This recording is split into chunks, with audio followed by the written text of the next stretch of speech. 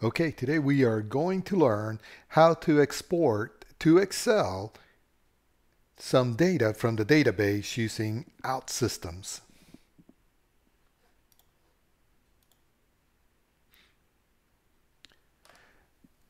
First of all, we'll go to our page and I'm going to add a button.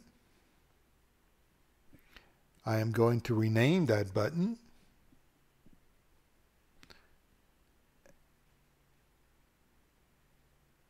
And there we go. All right.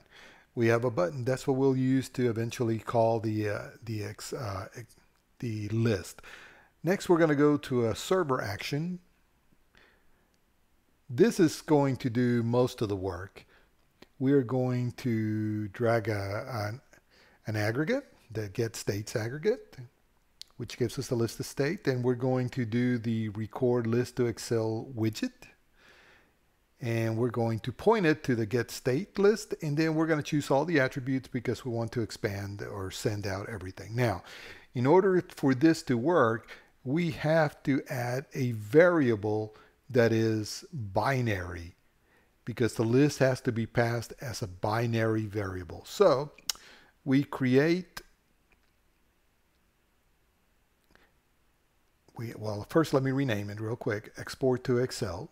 That's our server action. And now I'm going to add a variable to it, an export variable, an output parameter variable.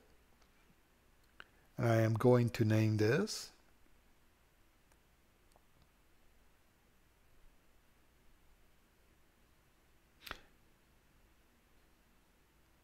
there we go. And now I am ready to work with it. So I'm going to do an assignment. So I grab the assign and then I put my variable in it and nothing is showing up. So I'm going to see if I have a aggregate there, and obviously I do. So that's not really the problem.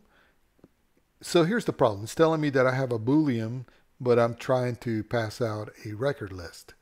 So my variable is an incorrect data type. I need to change that to binary data. There we go.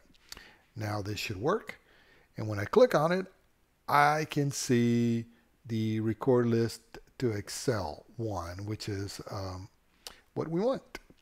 Okay, we are done with the server action. Now we're going to go back to the page and we're going to create a client action.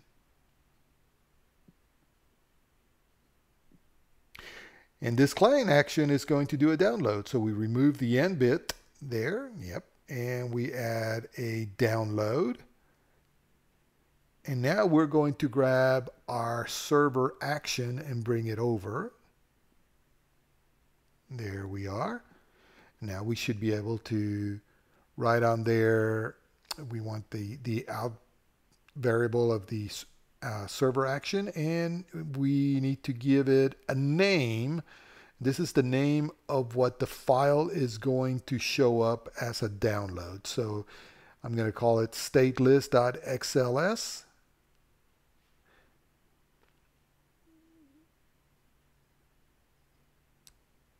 There it is, and is now named correctly. So we're missing something. We got a big red X at the very top. Let's go to the front page and see what we got going.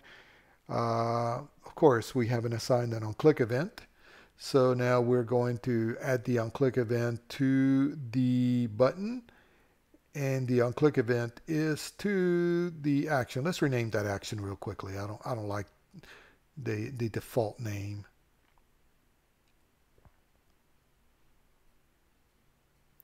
So what do we name this? Okay, here we go. No, that sounds too much like a aggregate. Here we go.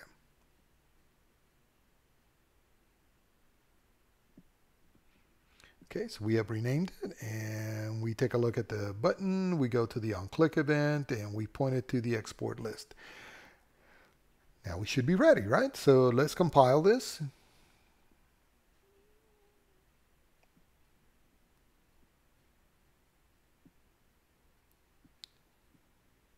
and it has compiled, and let's run it. See what happens. There's our button. We click on our button, and let me show you down there. You see the file. So it has worked. And that, my friends, is how you export to Excel a list to Excel from the database in Outsystems.